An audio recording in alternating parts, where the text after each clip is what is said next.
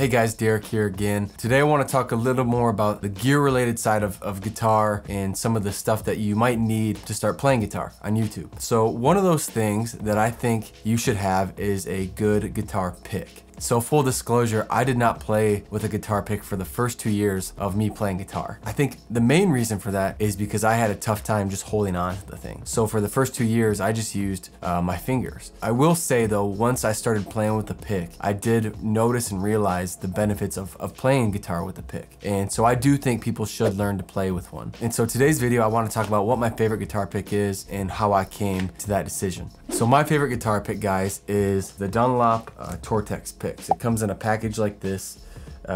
These ones are yellow. I also have them in black as well. I don't know if you guys can see this. But the yellow ones are nice because they stick out if you lose them.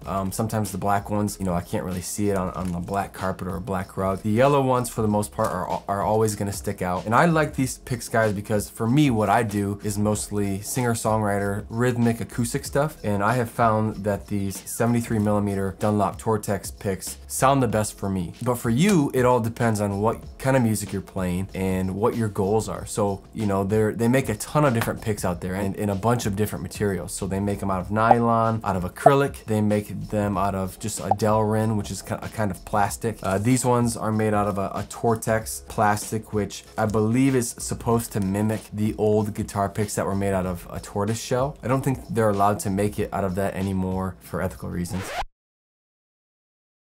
But they try to make it as close as they can because I guess back in the day, those guitar picks were some of the best guitar picks on the market. Dunlop makes really good picks. They also have a bunch of different thicknesses and shapes, but I think it depends on what kind of music you're playing. Bluegrass players, for example, typically will have a thicker pick because they like the stronger string response that it provides. So a thicker pick is gonna dig into the strings more, which will allow for more articulation within the playing. If you're more of a strummer like I am, then a lighter pick will probably be better for you because it's more responsive and it doesn't dig into the strings as much. It kind of glides over them. These ones I would say are in the middle. I do some picking as well. So I found that this is kind of a nice hybrid or in the middle option, but that's my favorite guitar pick, guys. I've tried a bunch of different ones. I've tried the Dunlop Gator Grip, I believe it's called. I like those ones as well. I've tried every Fender pick you can imagine. I've tried the big stubby picks as well. But yeah, guys, it all depends on what kind of music you're playing. My recommendation, if you are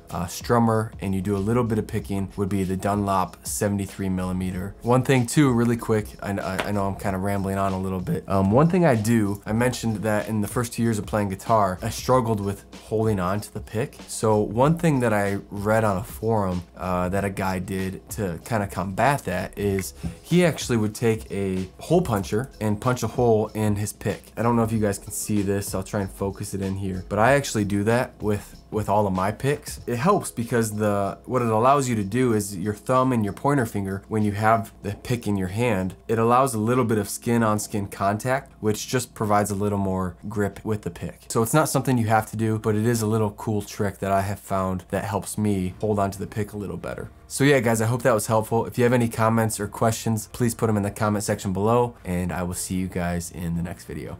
Peace.